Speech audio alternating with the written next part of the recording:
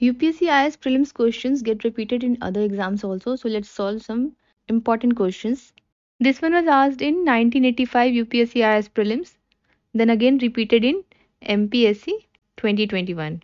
The Indian Consuls Act 1909, Provincial Autonomy. Government of India Act 1919, Introduction of Diarchy. The Government of India Act 1935, Proposal for a Federation of India. The Indian Independence Act 1947, Provincial Legislature. We have to find the correct pairs. So provincial autonomy was given in 1935 Act, so this is not correct. Diarchy in 1919, correct. Proposal for a Federation of India 1935, correct. So answer will be 2 and 3. Arrange the following in chronological order. Asked in 1986 UPSC and then repeated in KVS TGT exam. Surat split, formation of Muslim League, partition of Bengal, regulating act. Surat split happened in 1907. Muslim League was formed in 1906. Partition of Bengal took place in 1905 and regulating act was passed in 1773. So answer will be 4, 3, 2, 1. Next, what is the correct chronological order of the following asked in 1987? Cabinet Mission, Montagu-Chelmsford Reforms, Minto-Morley Reforms, Cripps Mission. Cabinet Mission came in 1946.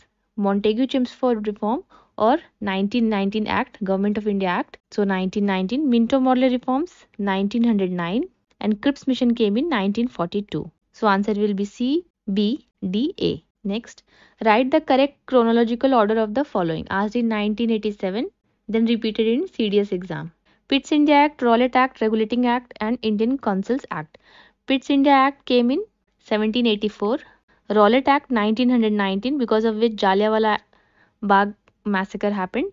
Regulating Act in 1773, and there were 3 Consul Acts starting from 1861, then in 1892 and last one was 1909.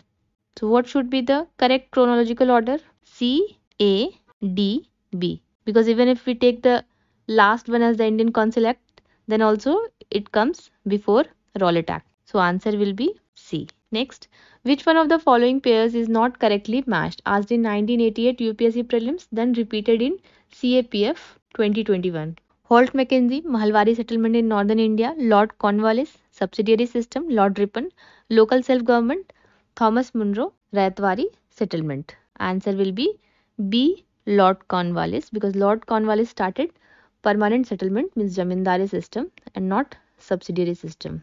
If you want to solve all previous year questions from 1979 to 2021, I have made a compilation. Link will be in the description. Do solve the previous year questions because they get repeated in other exams also and they are important for UPSC also.